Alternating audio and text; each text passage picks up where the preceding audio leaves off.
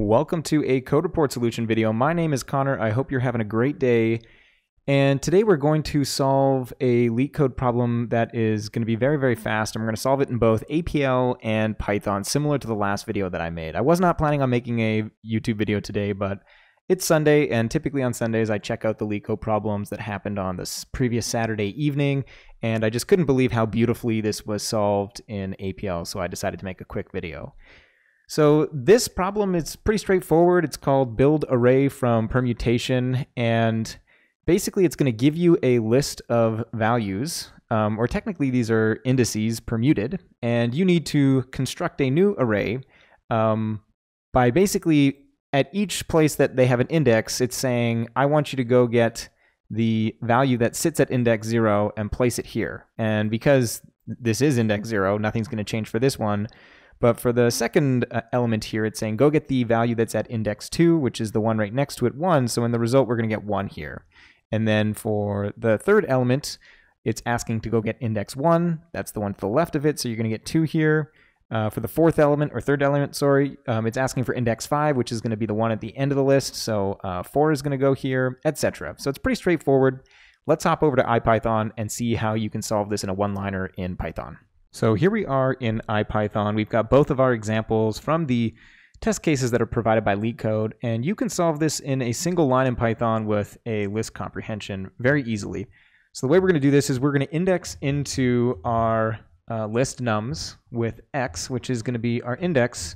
So actually maybe we should call it I, seeing as it's representing an index for I in our list of values in nums. And that's it. You're done. So pretty elegant in Python, very readable in my opinion. List comprehensions are awesome. And we can put this into a function. The problem, I believe, calls the function name build array.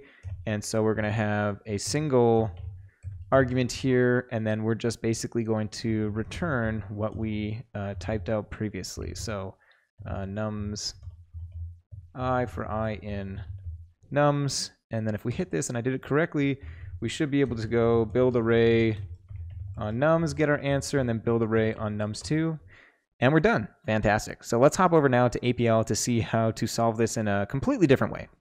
So here we are, we have our nums array, and we also have tests, which stores both arrays, which we'll solve at the end. But we're going to start just with nums here. And the way we're going to solve this is using a primitive called index. And the way index works is it's a very powerful primitive and function, and you can provide it with a bunch of types of sort of arrays on the left. When it's just a single scalar, it's going to get you the index from that array. And note, you have to make sure that quad IO is set to 0 for this to work. So here it's going to get us the first element, and sure enough, the first element in nums is 0. If we change this to a 1, it should return us 2 because that's the second element in nums. And note that I mentioned earlier, you got to make sure that quad IO is set to 0. So it's by default set to 1.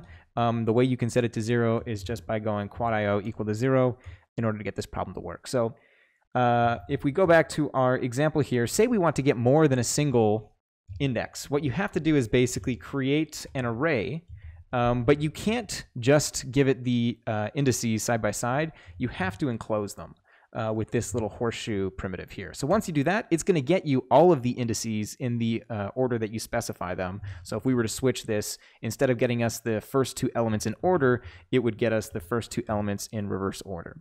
And once you basically know how to use this index operator, you might realize that all you need to do is enclose nums, and that's the exact order that we want to get our values in. So this is the solution. But note that we can drastically simplify this, and as I've said many times before in my APL videos, whenever you notice the pattern, binary or dyadic function, so a function that takes 2 arguments, and if that's sandwiched between 2 unary or monadic functions, here the unary function is enclosed, and over here there's no function, and when there's no function, you can insert an identity, which is basically a no-op.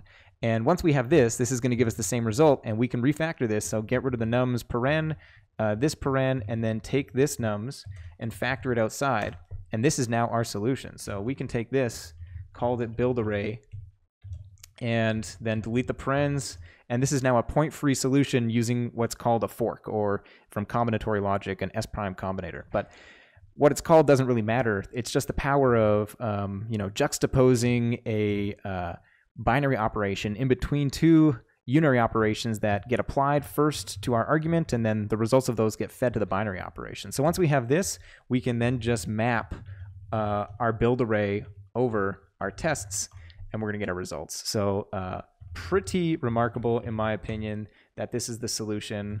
3 characters, absolutely beautiful. And yeah, I hope you're intrigued. I'm going to leave links in the description if you want to go check out APL. It's just such a beautiful language, in my opinion. And sure, that looks like hieroglyphics, but if you're able to read APL, it's just become such an expressive language. And last thing I want to say is there are 2 great YouTube channels that deserve more subscribers if you're interested in the array languages. The first one is from Rodrigo. He has started a YouTube channel where he is now solving LeetCode problems very regularly in APL. So I highly recommend to go check that out. Link will be in the description. And also, Bob Terrio has a channel that focuses on the J language, which is basically like APL 2.0, or some people refer to it as APL on steroids. If you're interested in learning J, it's a great channel to check out. And potentially, Bob will make a solution to this in J. I actually was planning on including it, but I couldn't figure out what the equivalent of index was in J, so I gave up after 10 minutes of searching on JNuvoc. But you might see the solution in the description down below, and then in the future, you might see a solution on Bob's YouTube channel. So definitely check those out if you're interested in array languages. Thanks for watching. I hope you enjoyed, hope you learned something, and I hope you enjoy the rest of your day.